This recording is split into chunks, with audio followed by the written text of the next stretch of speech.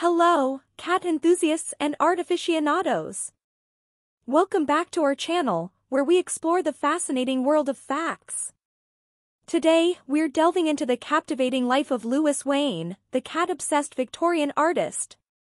Stick around as we uncover 7 intriguing facts about the man who left an indelible mark on the art world with his whimsical feline creations.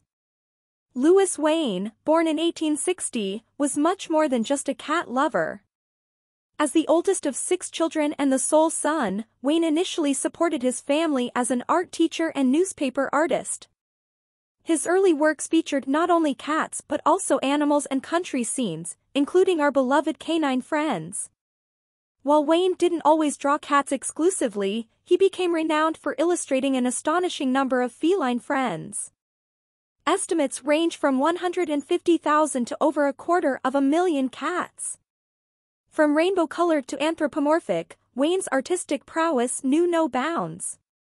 Not only did Wain draw cats, but he also cared for them. At one point, he had a family of 17 cats who served as his ever-present models.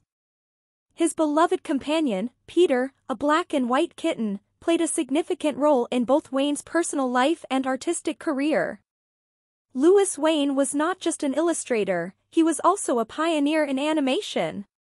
Before Walt Disney introduced iconic characters, Wain created Pussyfoot, considered by some as the first animated cat. Despite premiering before Felix the Cat, Pussyfoot's cinematic success was modest. Wain had some eccentric theories about cats. Among them was the belief that cats carried an electric charge, with their behavior influenced by positive or negative poles of the earth. His unique perspectives on feline behavior added an extra layer of intrigue to his already captivating art. Life took a tragic turn for Wain, marked by personal misfortunes, a bus accident, and violent behavior. Following these hardships, he was declared insane in 1924 and committed to Springfield Mental Hospital. Theories about his mental health, ranging from schizophrenia to autism, continue to spark debate among scholars. Examining Wain's later works raises questions about his mental state.